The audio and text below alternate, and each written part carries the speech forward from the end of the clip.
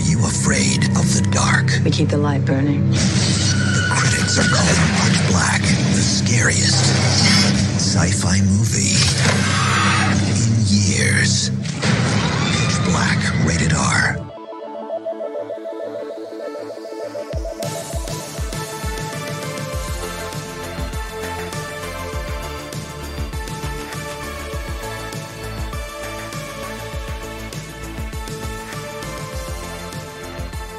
Hello, everyone, and welcome to Cinema Arcade. This is the podcast about movies, video games, and the sparks that fly when those worlds collide. I'm Steve Gutley, the man with the shiniest eyeballs in town, and we are here today to talk about the movie Pitch Black and the video game Chronicles of Riddick: Escape from Butcher Bay. This is a huge one for a lot of people. I'm very excited to get into it. Who here joined me today? Words good. Who is here with me today? Hi, I am William, but instead of going by Bill, I go by Johns. Oh, there you go. Yeah. Well, I think it's his last name, right? It is his last name. Yeah. Yeah. Either way, Bill Johns does sound like a made up name. And I do large quantities of morphine. Yes, right in the eyes. Yeah, right in the eyes, because I think that's how morphine works. Look, I'm not the captain. Jay Barron. Already resisting the captaincy that we're always trying to foist upon you. And we are joined by a special guest today. Please say hello, special guest. Hello. I am JBC. You can just call me Jody Chasey. You know what I found out that in my research, what I found out that the B stands for in Richard B. Riddick stands for Bruno. But we don't talk about that. We don't talk about it. No, we can't do it. It makes me think less of him that I know that. Long-standing fact that somehow everyone thinks that Vin Diesel is Italian. Right. Yeah. He puts off a very Italian kind of vibe. Yeah, and he's a very New York guy, and similarly, like he's one of those guys who can like kind of fit into almost any slot. Like you're not really sure like where to cast him, but he can kind of play a little bit of everything. He's also one of those. I'm excited we get to talk about Vin Diesel today. I think he's a fascinating movie star. Every once in a while, somebody will get really, really famous just by dint of being completely unlike anybody else. Like you can't really fit. Like you can't say Vin Diesel is like a great actor or like or anything like that. But he fits such a specific genre. He's such a specific guy, and nobody else can really do exactly what he does. And I think this movie is a really good like early showcase for what he kind of has to offer as a movie star, and it's going to be a lot of fun to dig into. But this is also one of the video games that I think has been most requested that we talk about. This one is usually talked about like in the top 5 when you're talking about game adaptations of movies, in terms of ones that really got it right. And this is also a real interesting encapsulation of this era of early 2000s video games that I find so fascinating because they are very celebrity driven. There was a real rush around like the PS2, Xbox generation of getting major names attached to video games for the first time. It was a brief little period, but for a while, like it was being treated as seriously as movies. And I think that's a fascinating time period. But before we get into that, I'm curious what everybody's experience with Pitch Black is. Have we seen this movie before? Is this new one to anybody? Have you done your intro yet? Yeah, I've done an intro. Really? I did a while ago. You didn't mention the starring people because did you? Because I was like, oh no, I haven't done like the stats yet. No, we're getting there. Yeah. I haven't gotten to that yet, but I had a cousin who and this might start to make other things make sense, was really into this movie, really loved Vin Diesel, also really loved Limp Bizkit and Insane Clown Posse. So okay, this is where we're getting an origin story here. And I enjoy go hand in hand. I enjoy all but one of those things. Okay, I'll let you guess which one, but let's Limp just Bizkit. say not the biggest fan of clowns. Not even insane ones that posse up.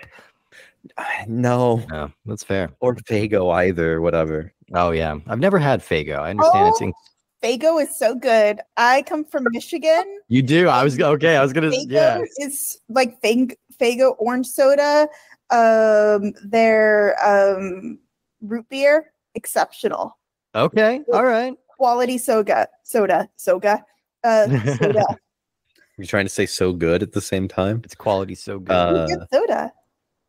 I'm more of a Fanta guy. You Give me haven't some tried more root beer. Fago. I mean, I might have had Fago at some point, but let me tell you, I haven't drank it in the last decade. Is that I know that for available in sure. Texas? I've never seen it. I've never. I honestly didn't know it was a real drink until just this moment. I always thought Oh, it was really? just like I always thought it was just lore for like the juggalos. You know, they have this whole expensive. You know, like They did like weirdly kind of work it into their whole mythos, right? Like kind of they like built around it. ambrosia. Yeah, I got it. Detroit. Well, It's from Detroit, is where they make it, or where the company was founded. yeah. Well, JC, I wanted to ask you. You requested to be on this episode in particular. Why did you want to talk about Pitch Black / Chronicles of Riddick: Escape from Butcher Bay? Well, like you mentioned, Vin Diesel is kind of an interesting actor, and I think not so much like Pitch Black, but I think what builds out around Pitch Black is just a really interesting kind of like encapsulation of what kind of movie star Vin Diesel is. Yeah. So I came across the whole franchise through the game first and foremost, the Xbox One, the Xbox game. And so that had such an effect on me that I, of course, then watched the Chronicles of Riddick, and then that was a long time before I even realized Pitch Black was part of that. Yeah, they're very different. Yeah, I mean and I think it's interesting because like seeing that this was on here, because that game had such an effect on me, and the movie not so much, but the game really did. Yeah. And so I'm really excited to kind of talk about the film, the franchise, and old Dick B. Riddick himself as a, as this kind of encapsulation of what Vin Diesel is. I wish that more time in these movies was spent referring to him as Dick B. Riddick. It really is a very silly name. I don't know. There's something about like Richard is a totally normal name. Richard is the name of your dental assistant or your accountant or something. It is not the name of a hardened space murderer. But it's just funny that winds up being his name. Yeah, and B is the second letter in the alphabet. True. Yes, indeed. All right, well, let's talk a little bit about this movie. Pitch Black was released February 18th, 2000. It's directed by David Twohy and written by Twohy and Ken and Jim Wheat. And it stars Vin Diesel, Radha Mitchell, Cole Hauser, Rihanna Griffith, and the man, Keith David. I love Keith David so much. I could watch I am going to go on a Keith David deep dive. I don't know if it should be now or later on in the podcast. Do you want to do it now? Let's front load it with some Keith David. I love that, man. Goliath from Gargoyles. Yes. Oh my God. Was Goliath from Gargoyles like formative for you? Oh, well, I'm not talking about. You're making it weird. I never said that. You implied that. A very handsome cryptid, but but I was too young to feel that way about Goliath. I love the Gargoyles TV show so much. Yeah. I feel like it was pure genius. Only today, as somebody who lived in Scotland for 7 years, did I realize today Goliath didn't have a Scottish accent. Oh yeah. Yeah, he was like the only one, right? Did everybody else have a Scottish? It's been a while since I've watched it. I remember that show being fantastic. No, I don't think they did. But you can always just kind of assume maybe they absorbed the accent, the American accent by osmosis. Being stone, listening to the people. And don't be ashamed. Of a building. Yeah. Don't be ashamed about your, feelings, your childhood crush on Goliath. No, I had one on Demona. So. Oh my God, she was amazing. That whole voice acting crew. It was so funny, but because so much of Gargoyles was the Star Trek, The Next Generation voices. Yeah. They were so good. But also Keith David, Spawn. Oh, he wasn't Spawn. Or he was he in the animated Spawn? Yeah, he was the The animated HBO one. version. Oh, he's the animated. Okay, yeah. I never saw the animated one, but I mostly know him. Did you know his very, very first film role was John Carpenter's The Thing?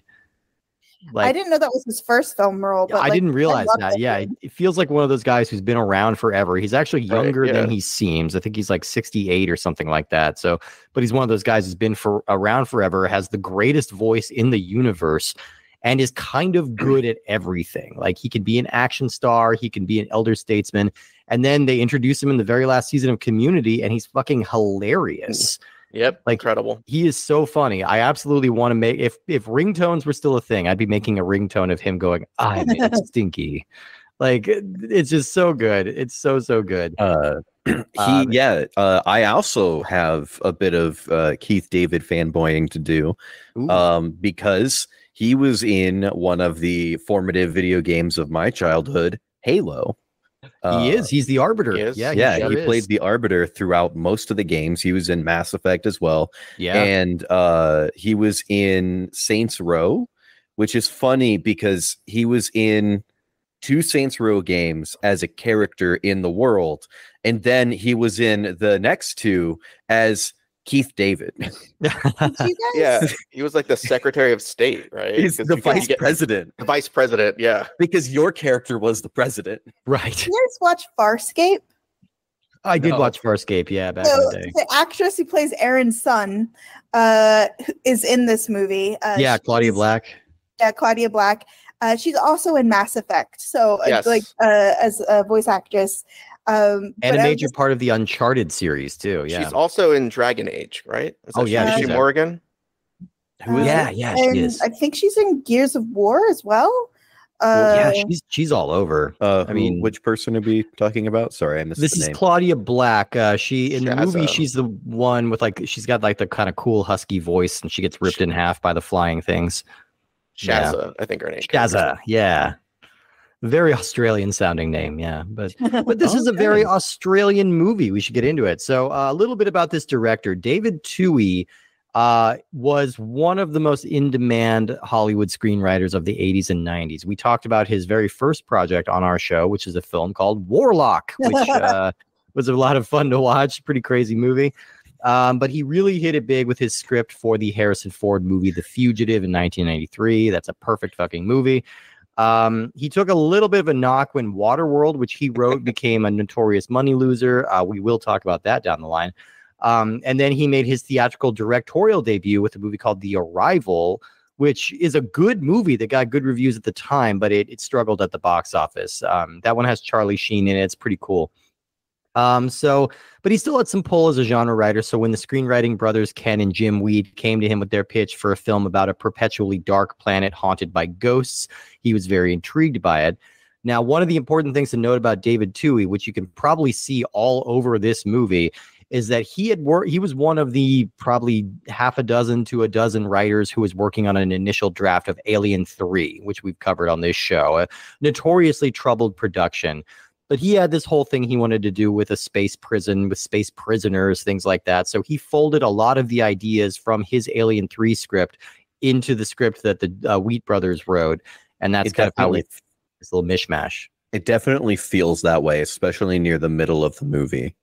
For sure. Like when even like from the beginning of the movie, I feel like it's a very industrial future, right? It's lots of like spaceships, but there are lots of wet chains everywhere for some reason. You know? Yeah, there's a lot of things that go bump in the night. There's a lot of like tense moments.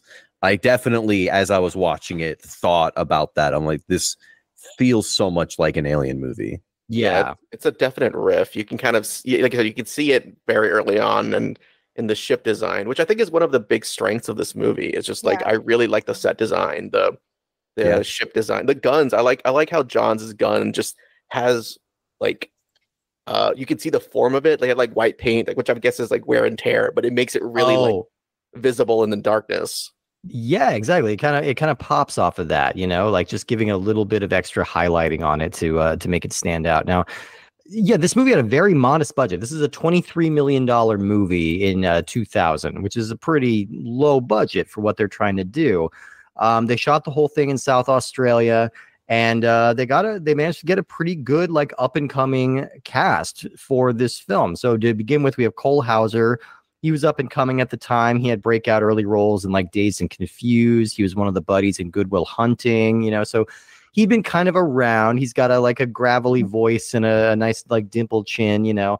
His movie star career never took off. For what I understand, he is on Yellowstone now, which is the biggest show in the universe, and I've never seen a frame of it. But he's on that show now. He's like the second lead on that show. He has another interesting situation regarding Vin Diesel because he's in the Fast and Furious movie that Vin Diesel isn't. That's right. Yeah, isn't he? He's the villain in the second one, right? He's the villain in the second in Too Fast, Too Furious, which is the only one that Vin Diesel doesn't appear in. Yeah. So we also have the female lead here is Radha Mitchell, who I always love. I love Radha Mitchell. I wish she had a bigger career than she wound up getting because she's just an Australian actress who's very good at like intense, small indie films. And she was the lead of a Woody Allen movie called Melinda and Melinda, which was a really demanding performance from her because the whole conceit of that movie is that it's half comedy, half drama. But she's the uniting factor of both of these movies. And so she needs to be playing like all of this different range the entire time. Like, so in one scene, she'll be like acting opposite Chiwetel Ejiofor, and the other scene, she's acting opposite Will Ferrell. You know, so it's a very strange kind of balancing act. And I think she pulls it off very well. But then, of course, the big coup for this movie was Vin Diesel. So Vin Diesel really broke out in 1998 with a small part in Saving Private Ryan. He's one of, you know, it's a very small part. If you haven't seen the movie, mild spoilers here, but he is the first of the squad to die. But he still has such a distinctive voice and such a distinctive presence that he kind of stood out. He had another role in a small little Wall Street thriller called Boiler Room, which I know was like very beloved of a lot of guys around my age. I don't think I've ever actually seen it, but he had like a small part in that. But he was being kind of set up to be the next big action star because he's this big burly dude with this crazy gravelly voice, like he can pull it off. And Pitch Black would be his first go as the lead of a film. Although according to the director, all three of these main actors all kind of considered themselves the lead of the film. And it was leading to a lot of like ego / personality clashes between the three of them as they were all kind of like, no, I'm the lead of the movie. I'm the lead of the movie. I don't know. I think Riddick is undeniably like the lead of the movie, especially now that there's this whole series. But Fry is a big, like, Fry's kind of the heart character. Yeah, you mentioning that is actually funny because I noted, I felt it in the performances. Like these three were like, and I thought it was just the script kind of helps that along, but you can kind of see them fighting each other on screen.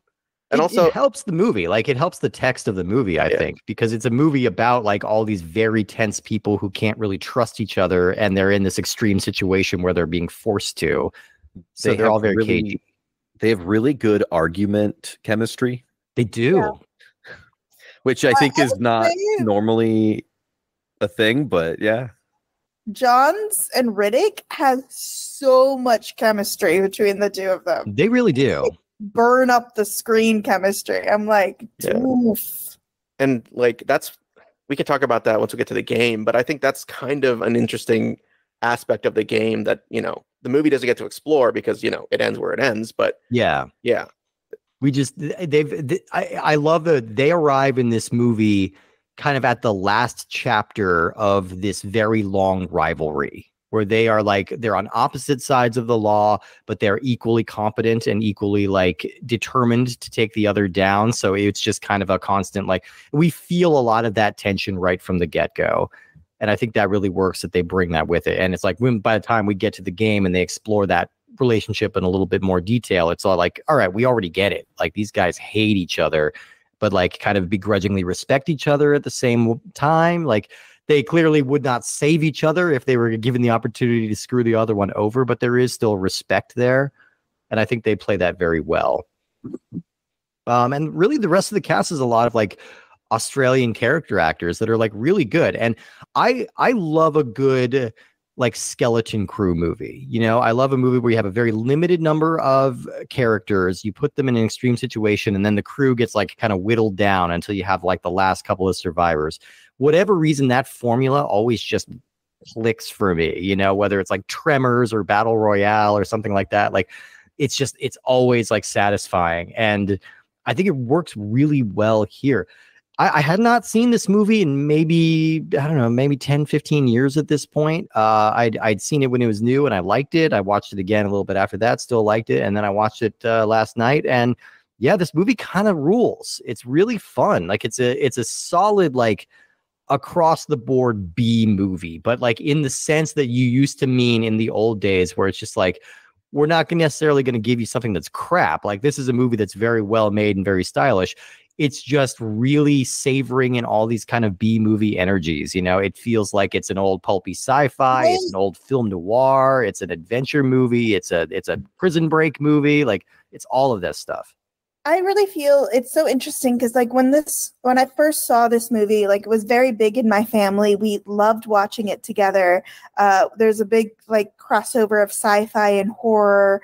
And it's just so interesting trying to rewatch it because I was trying to check my snarkiness because this movie is objectively awesome, but at the same time, the CG is really bad. It looks like they I've never heard of a white balance in the entire history of the world. But at the same time, I really like the fact that they take steps outside their comfort zone to shoot a planet in different light. Because everywhere always looks like planet Earth. And I feel like Pitch Black does a really good job of making their alien planet look like an alien planet. And I really admire that. But at the same time, it's super annoying. So at this point, we're nearly 25 years on from this movie, and now I'm looking at it as one of the 2 or 3 movies that can really, like, if you need to point to a movie and say this is what the early 2000s looked like, this is specifically what the year 2000 looked like, you could point to this movie. This movie looks like a Papa Roach video, but I'm weirdly saying that as a compliment. Like it's a fun, almost like time capsule of this era, which is often like sort of ill-defined, right? You think, oh, if you think of 90s, like images come to mind. You think of 80s, images comes to mind. But if you think of early 2000s, it's a little bit more nebulous. But this is one of those movies that really says, oh yeah, no, we have changed a lot in 20 years. Fun fact, this movie, the production company was Interscope. Guess who else is associated to Interscope? Okay. Somebody who likes to keep rolling, I imagine. Papa Roach. And Limp Bizkit. Yeah. Yeah, no. So I got to bring Limp Bizkit into this one, so we got there. But also, it was just so funny how you said Papa Roach, and I was like, wait a minute. Yeah. I'm pretty sure. And then sure enough, yeah. Yeah, it's got all these like stretch and squish like lenses and all these different filters on everything. Like it's objectively pretty goofy, but it's still really fun because this movie has has confidence in its stylization, I think.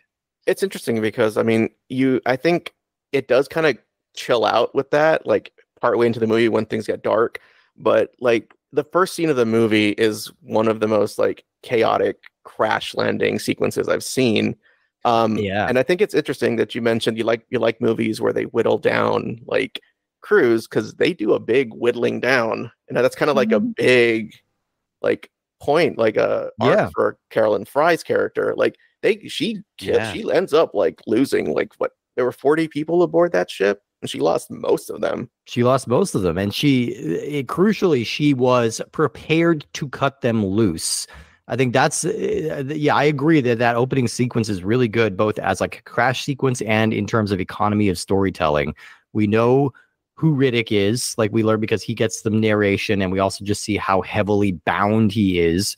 We know who Fry is, but you learn that she's not just a typical heroine. You know, she's not just going to be like your straight-laced protagonist. She has some like pretty cutthroat tendencies. Like when it comes down to it, she's prepared to let all these innocent people die to save herself and the members of her crew.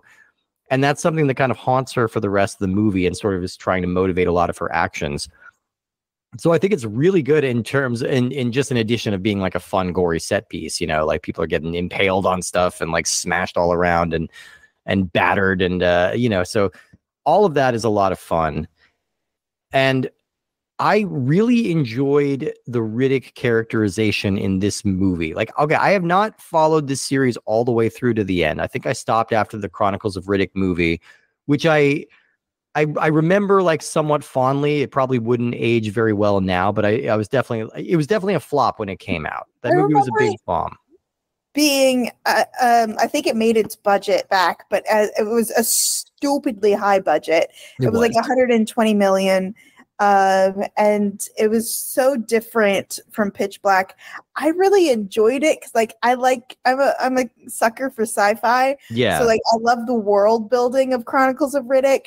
But it was also objectively probably not that good. But I really liked it. Like, and well, it's just Macbeth in space. It's a very it's a big goofy space opera that you don't really get any hints of in this. Which this movie is very stripped down and very industrial and very like.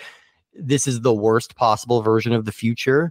And then you get to Chronicles of Riddick and there are like space kings giving soliloquies. It's like, it's very silly. It's very like operatic and big and not necessarily the direction you think that this series would go in. All this being said, I didn't finish it, but I did feel that like even by the game and by the Chronicles of Riddick, they've sort of tamped down the some of Riddick's more psychotic natures. Like they established, yes, he is an absolute criminal, but he becomes more of like a beleaguered anti-hero as the franchise goes on. In this movie, he's a kind of a creep. My God, like when he's like cuts off her hair and we're like, what is going on? It's really good. He's also kind of funny. Yeah. Like, because there's that. I was gonna say, like, yeah, you have him, and I think it's down to Vin Diesel's physicality. He's like skulking around. He's very like lithe and cat-like. But then there's that scene, and I think it's immediately after. I think Zeke, I think it's the character, the Maori type character. Yeah. Shoots the other survivor who just happens to like he's so.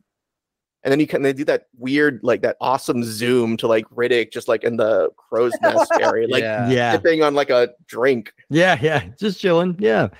I mean, he never feels like you can trust him. Like all the way to the very end. I'm going to jump ahead and spoil the ending of this movie because there's a very shocking moment that happens like right near the end where Fry is killed.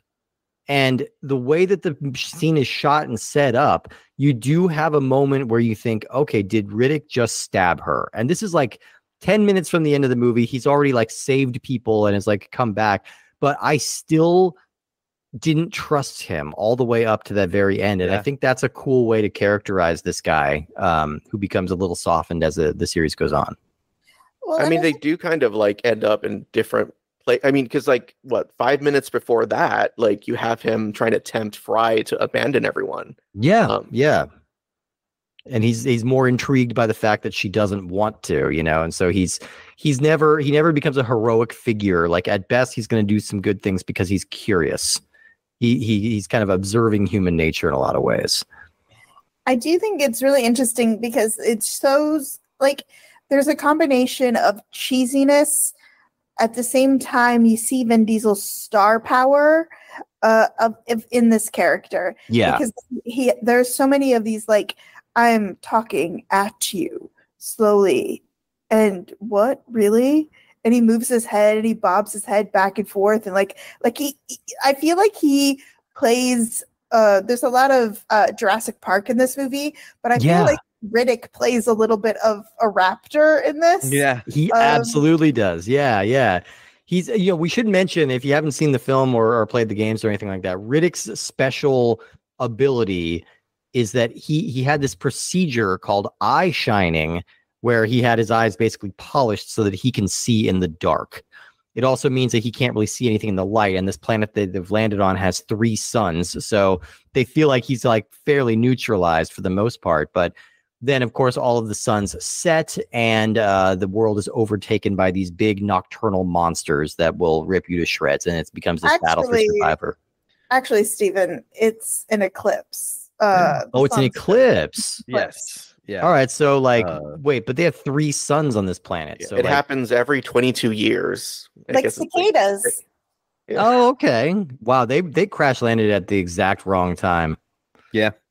But it is it is kind of one of those plot contrivances that ultimately, like it's just like, oh, okay, we happen to be on a very dark planet. Good thing we happen to have this really highly trained killer who can see in the dark.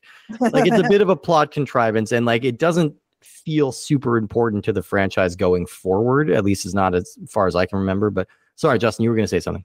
No, I want to point out that he can see okay in the sun because he has a pair of goggles to wear. Oh, that's true. Very steampunky like his special, very early 2000s goggles.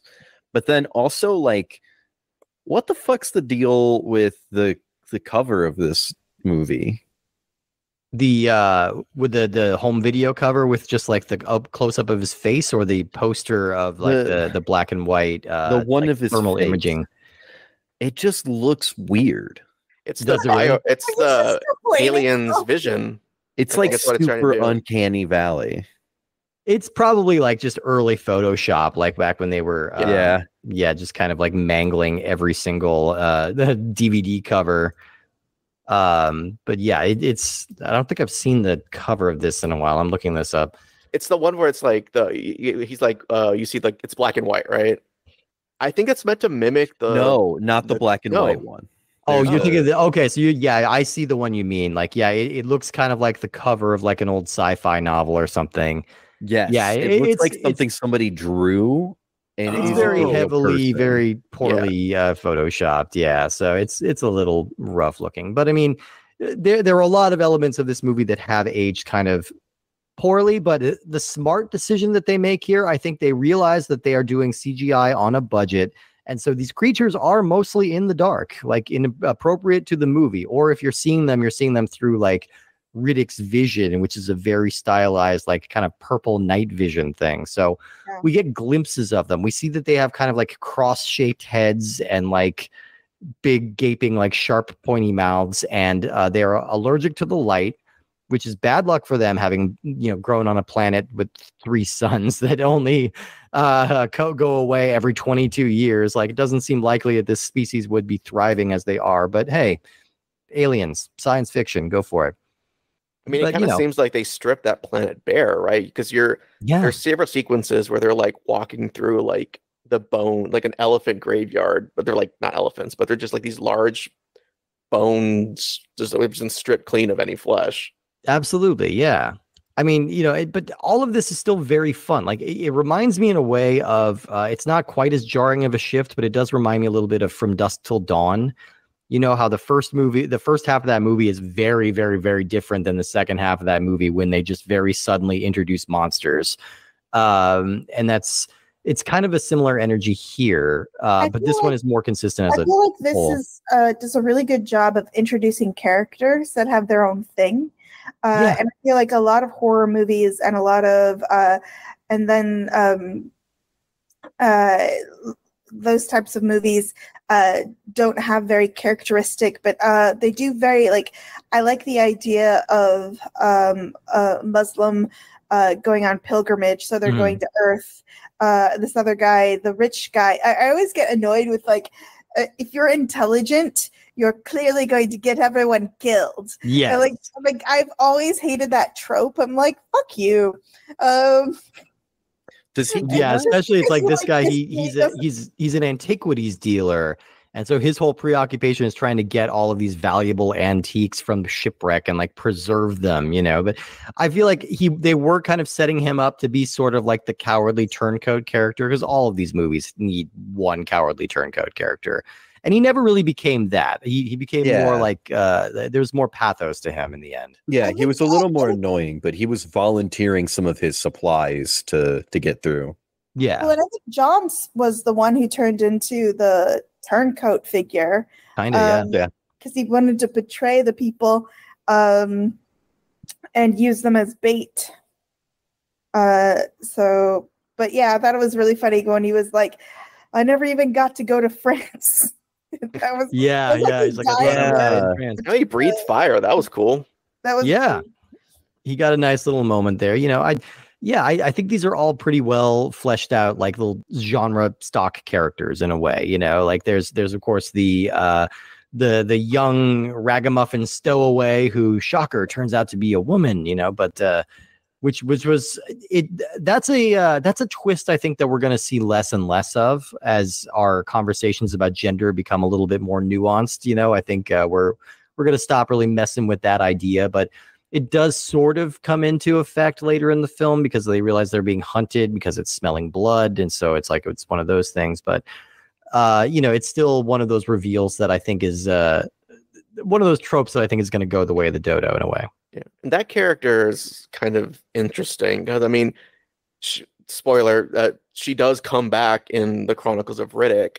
She does. Different actress, but but I'd argue that so between this movie and the Chronicles of Riddick, they did release like some animated movie called Dark Fury. Right. The director of the guy who used to do the Aeon Flux animations. Oh yeah, and he did some stuff for the Animatrix as well. Yeah. So in an effort to try to be the most prepared guest in this podcast history, I did watch the Chronicles of Riddick and that today. Oh wow. Okay. You're and it's good, but it's interesting because in that animation, which takes place immediately after this movie, she gets her first kill. Yeah. And it's interesting because you see her she's pretending to be a boy in this, and then she's pretending to be Riddick. And I think it's like we never really see this character as themselves, I guess is there's a fun dynamic of just like this kid being obsessed with Riddick and shaving her head to look more like him and just kind of taking on some of his mannerisms. Like there's kind of a fun like big brother kid sister sort of rapport between those two. And this character was fine until it revealed that she was a girl. And the second it was revealed that she was a girl, she became weepy, and it pissed me off so much. You're like, oh, this character now she's weepy, and she was childlike in a completely different way before the reveal. And it was a trap that this movie had been avoiding with its other female characters up to this point. They were all pretty tough and pretty capable in their own way, and this kid was even tough and capable in her own way. And then, you're exactly right. Once the reveal came out, it's like, okay, well, now I'm a damsel in distress, which was a bit of a bummer. But the interesting thing about this movie that I want to talk about in terms of Vin Diesel's career. So.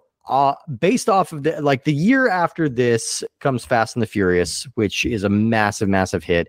The year after that is Triple X, another massive, massive hit. So all of a sudden, Vin Diesel is the face of 3 potential franchises. And based on his schedule, he can pretty much only do one. And the one he chooses to stick with is Riddick, which is an interesting choice. Now, it makes a lot of sense if you know about Vin Diesel as a famous Hollywood dork. He loves genre fiction, he loves video games, and he apparently hosts like a celebrity-packed, like very high-profile D&D game that's been going on for like 20 years. He did a movie maybe about a decade ago called The Last Witch Hunter that was based on his D&D character that he'd been playing for like a decade at that point. Like he wrote a whole movie about it and cast some of his D&D buddies like Elijah Wood in that movie.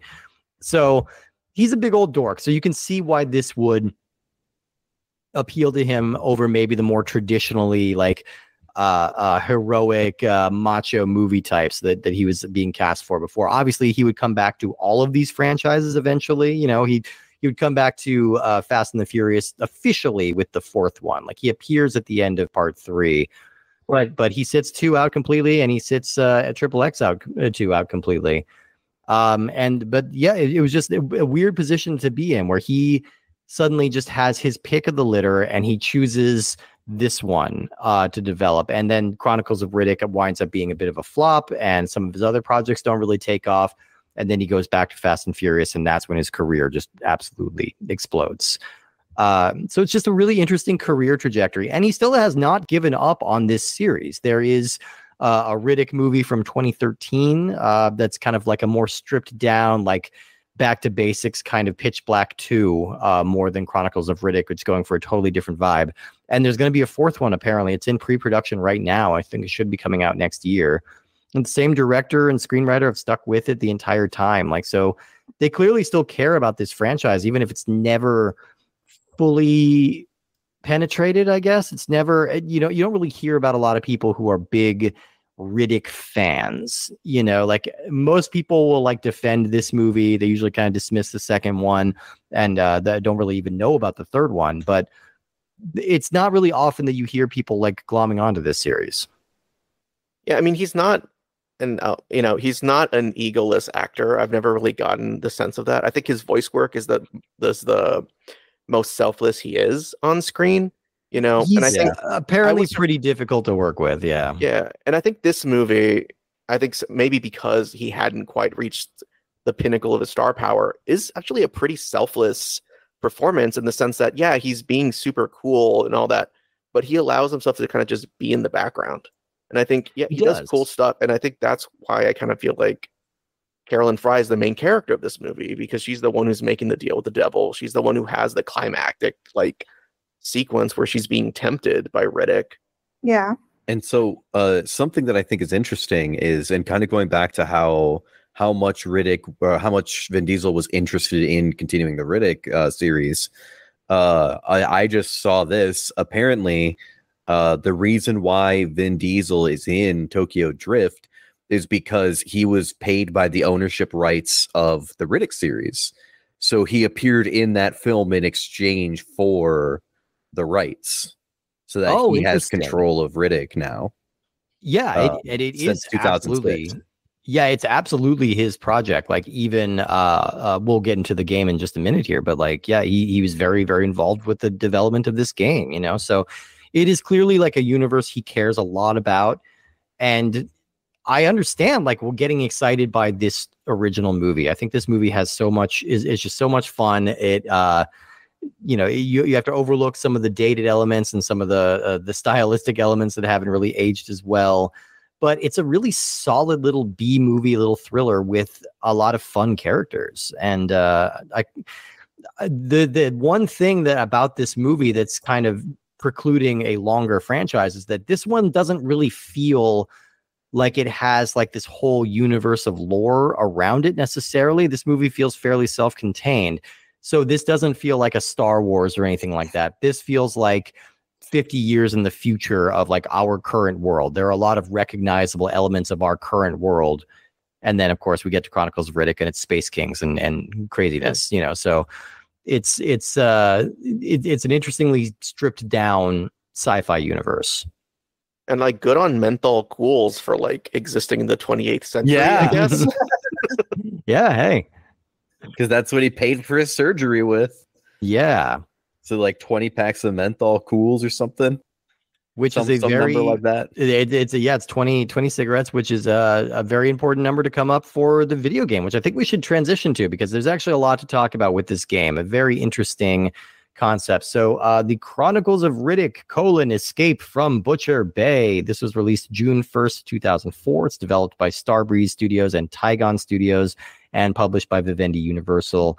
This was released on Xbox and Windows, and there was a re-released version released on PS3 a few years after this. So like I said, Vin Diesel, lifelong gamer, big old dork, and he founded his own video game studio called Tygon to develop this game. And they've done a few more games since then as well, some of which starring Vin Diesel.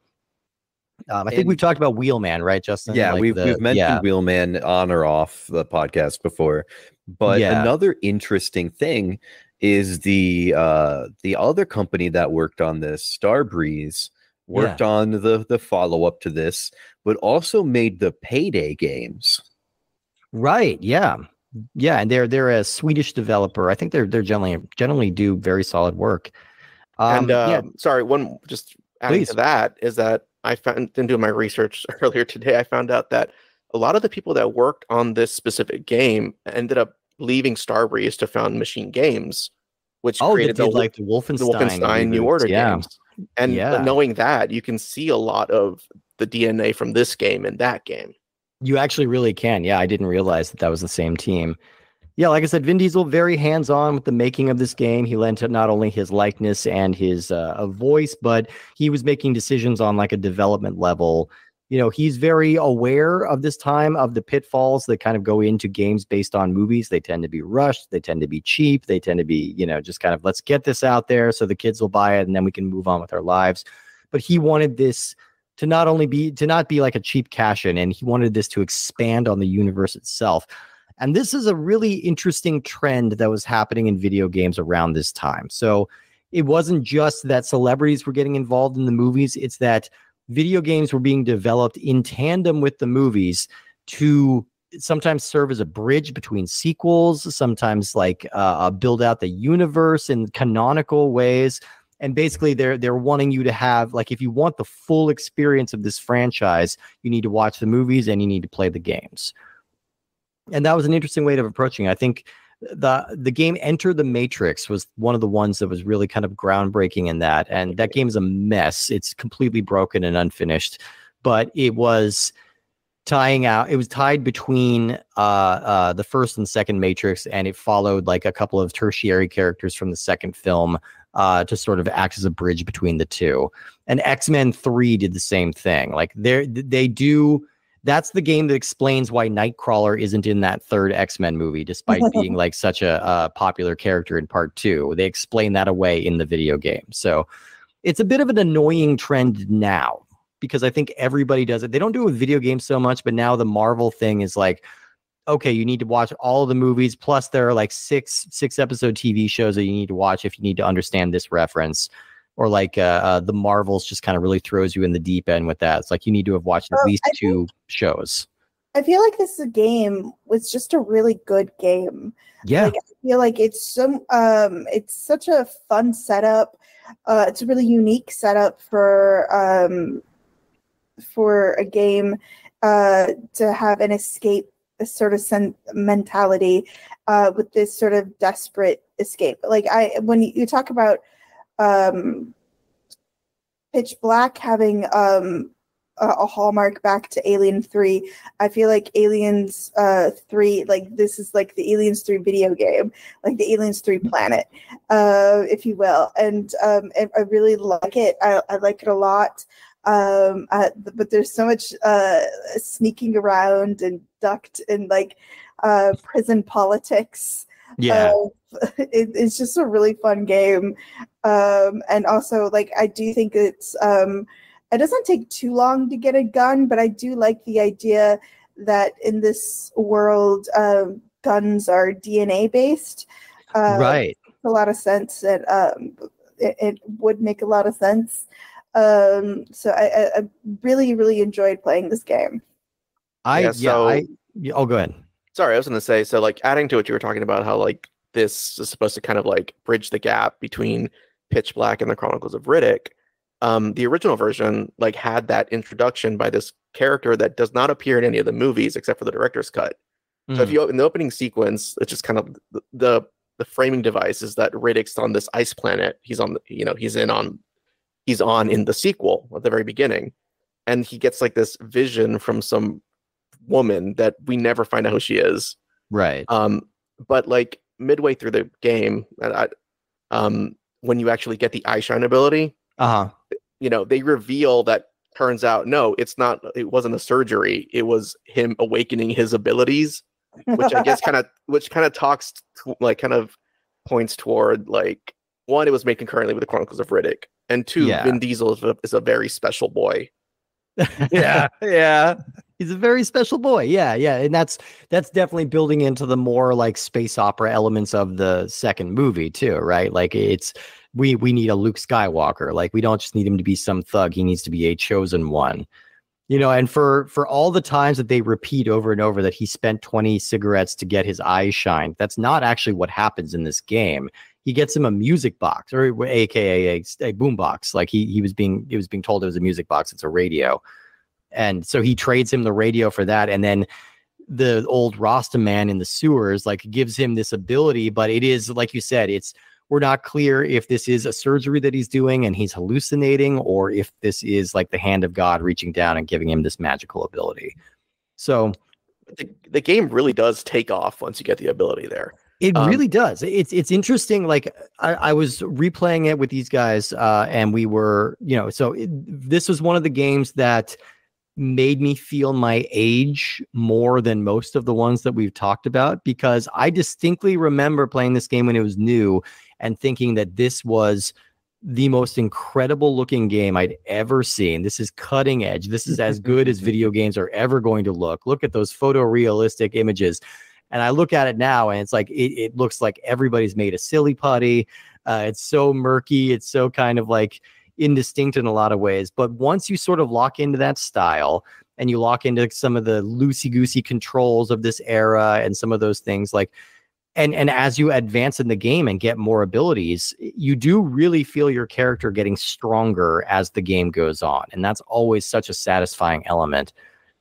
And then really the crux of this game is that it is a prison break simulator, which is such a cool idea for a game that just doesn't really come up very often. You know, I played this game with Ailish called A Way Out, which is like a co-op only prison break game. But like that, the prison break is only the first part of that game.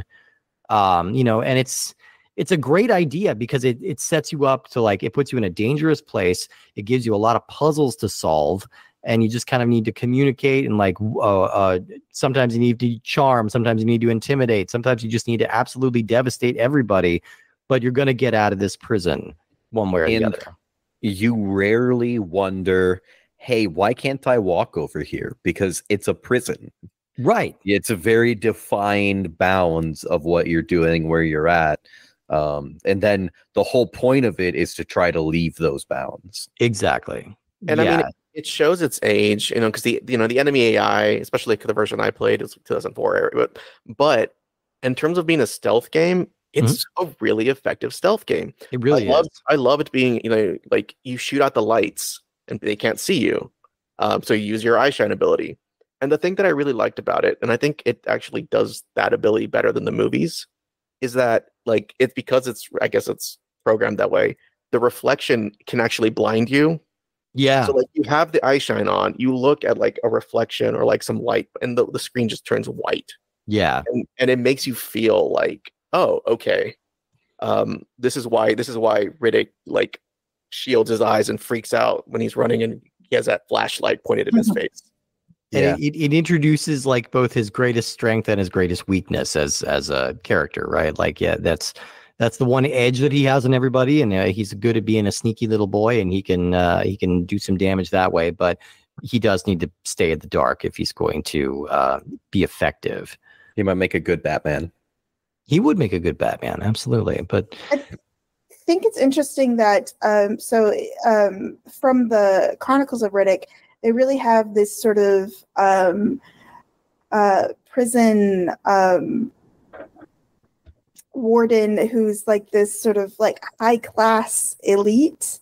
It's really, I thought that was really interesting that they brought that sort of element in from the Chronicles of Riddick, instead of having sort of like a regular warden. They had like this fancy man. And that's really kind of the only thread that connects it to that movie, even though this was released the week before Chronicles of Riddick was put in theaters. So like you could argue that this is tying in with that movie, but I think it has much stronger connections to Pitch Black than it does to anything that goes on in Chronicles of Riddick, just because of the darkness and the crawling and the relationship with Johns, and just kind of getting to know who Riddick is beyond the little bit that we saw in the original movie. So I think it does make more sense to kind of pair this game with that movie. But, you know, it's all kind of part of a whole, and it is sort of bridging a gap between the two. I am a little tempted to finish out the series now. I haven't revisited Chronicles in a long time, but maybe I'll check that out and I'll watch the new one too, because now I'm playing the game, you know, and you fall into it. Like it's a little stiff. It takes a little getting used to, and it's a little, once you kind of adapt to some of the antiquities of it, you really do get into it, and it starts to really flow and starts to really challenge you. Like, and yeah, I feel like it's such a cool approach to take to this game rather than just make it like a straight adaptation. I just wish the game was on Steam. Is it not on Steam? Apparently, you cannot purchase it because of a licensing issue. Oh, okay. So it seems to not be available through standard monetary means. Yeah. If you still have a PS3, I recommend buying that version. So it's they bundled a full remake of the 2004 game on this disc, along with the sequel, which is called Chronicles of Riddick: Dark Athena, which is a standalone story that doesn't really tie into any of the movies.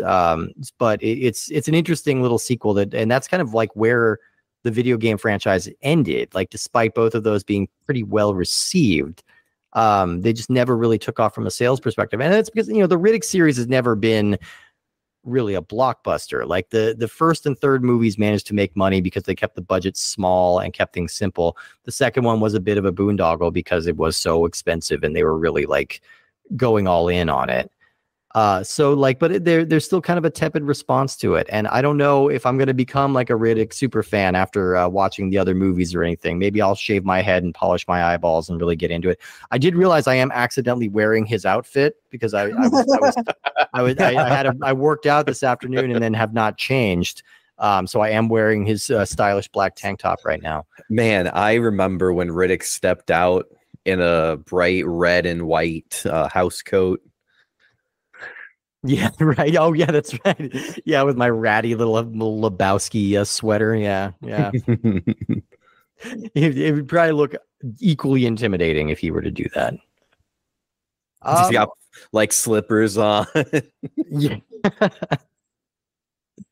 Yeah, I mean, I was really excited to get back to this game, and I am happy to report that it does hold up. Like, once you adjust your expectations a little bit for how you think video games should look, and square yourself with the fact that we are all aging and we are one step closer to the grave every day. Once you square that, then you will enjoy this game quite a bit. It really builds. They pepper it with a bunch of like really fun character actors, like Ron Perlman and Michael Rooker are doing like supporting character voices. Sometimes you only hear them like for 2 or 3 seconds, but they're there. And then oh god, I forgot his name already, and it's definitely not John Benjamin, but there's a lot of times where Bender is screaming at you to John DiMaggio. John DiMaggio plays a lot of the random guards, so you can oftentimes hear Bender yelling at you and you're just like, oh! I always love Exhibit is a major character in this game. Exhibit, yeah, he's gonna pimp your cell for sure. I always love hearing John DiMaggio in games because like he has 2 modes, and it's either like super gruff, badass, ultra military type or party fun guy, and that's why Bender's so great because he gets to be both. But always it's clearly a production that some money went into, some thought went into, some time went into. And I really appreciate the effort because we'll cover it when we talk about Enter the Matrix, but that for all their lofty ambitions, they did not support the development of that. Like, you literally cannot finish that game. Like it is. I did. Oh, you did? Okay. See, I think what system did you play it on? PS2. Okay. See, I think I played it on the Xbox, and like there's a glitch or something where you can't get past a certain boss. Like after you kill him, the game just stops and you can't keep going. So like I never was able to finich it. But that's a ridiculous game breaking bug that they should have caught, If Steve mentioned earlier, if you have a PlayStation 3, play it on that.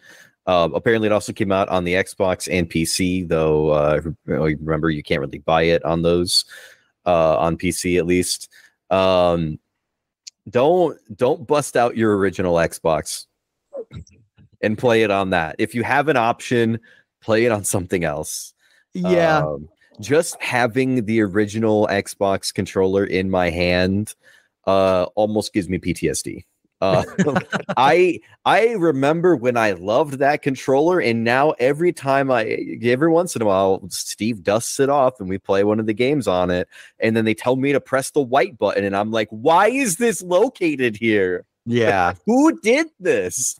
And I tried to play with the controller. I could not do it. Yeah. That's the better Xbox controller that you're talking about too. Yeah, that's not the Duke, that's the slightly newer, slightly smaller one.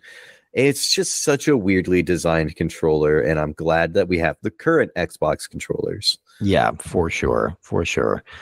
But I think I'm definitely going to finish my playthrough, and then maybe I'll jump into Dark Athena too, because I think both of these games are only like 6 to 8 hours long. So they're very doable, and you can just kind of breeze through them. But there's lots of fun little touches, like you can find little hidden packs of cigarettes with kind of like cutesy art on them, and lots of fun little touches that really build out the world. And then Diesel's doing a great gruff, grumbly job with everything, and it's just a lot of fun. It's definitely one of those games that is sort of the benchmark for how movie to game adaptation should be done. So I'm gonna recommend it. Let's actually move on to our rankings now. Is this a good movie, good game, bad movie, bad game, or some combination in between? JC, how about you go first? Special guest. You can make your claim. Sure. So this was like a really formative game for me. So I'm glad it held up. And the movie, pretty good. So I guess my rankings are going to be good movie, great game. Excellent. All right, good to hear. J-Ban, how about you? I'm going to copy JC and say good movie, great game. And if honestly, I really loved this movie, like as a horror movie, potboiler sci-fi. And I think the CGI is the only thing that sort of keeps it from being really, really good. But yeah, really, really enjoyable. Absolutely. Justin, where do you come down? Yeah, good movie, good game. Again, the movie is peak 2000. It's by modern standards, cinematography not great. No. It's just a fun action movie though. A fun action horror. Yeah, it's a lot of tension and yeah. Very cool. Well, I'm gonna come down on as a good movie, great game. I think the game really, in one of those weird ways, is gonna be the thing that I think people remember most about this franchise. In some ways, I think this is the one that really kind of stands out because the movies are like usually okay, like they're okay to good, but this was a pretty great game based on a movie, and that doesn't really happen very often. So yeah, I'm gonna say good, great. But either way, it was a fun assignment this week. I had a good time watching it and playing both of these. So thank you to JC for being on the show and for bringing this game up on the roster so that I could talk about it sooner. Thank you so much. Yeah, thank you for having me. Do you have anything you'd like to plug or any like social media or anything that you'd like to get out there? No, honestly, just play the game if you can and listen to this podcast some more. Keep listening to this podcast. I agree with you. All right. Well, next week we are doing a Justin's Choice, which is, for longtime listeners, every once in a while, we're going to hand it over to Justin and J-Ban to surprise us with something that's completely from later on the list. And we have no idea where Justin's going to go, but his last couple movies have been doozies. They've been some real twisters here. Straight up bangers. And you've been teasing some weird ones here. So I'm excited to see where you have landed. What are we going to be watching next week? I'm going to give you guys a smidge of a choice here because I can't decide between two. Okay. Do you want me to kick off a mini series of 3 movies or pick something on its own? Something on its own. Okay. Yeah, on its own. Something on its own is going to be the XXX movie and video game. Oh my God, we're doing a back-to-back Diesel. Oh boy. Okay. And what you guys avoided was Cars. Oh, just because Cars 2 is to me the most amazing, mind-blowing piece of media ever created. I don't know how they made that movie. I don't know how it got approved. It's wild. I don't know if you've seen it recently, but we'll get into that because that's a movie that I actively dislike. So we're gonna be bumping heads on that one a little bit. But we can save that conversation. One of my favorites, Bruce Campbell, in it. Oh yeah, Bruce Campbell is in that. Yeah, that's true. But in the very meantime, tragically, I love this choice of XXX, a movie I have actually never seen. So if we think that this movie is soaked in early 2000s, I bet XXX is going to blow the water. You have no idea how sad I was to discover that they didn't make just like shitty cash grab games for 2 and 3. Because I would have been fine with starting a miniseries of that. Yeah, I hear the third one is like a good bad movie that you can check out. And then but all right, well, tune in next week, everybody, for XXX. Be sure to really clarify what you're talking about when you're Googling that, because XXX movie is not really going to help you. Yeah, turn Steve search on. Yeah, do something like that. But we will see you next week for Triple X. Use an incognito tab just in case. As our accidental little Vin Diesel marathon continues. So, all right, we will see you all next week.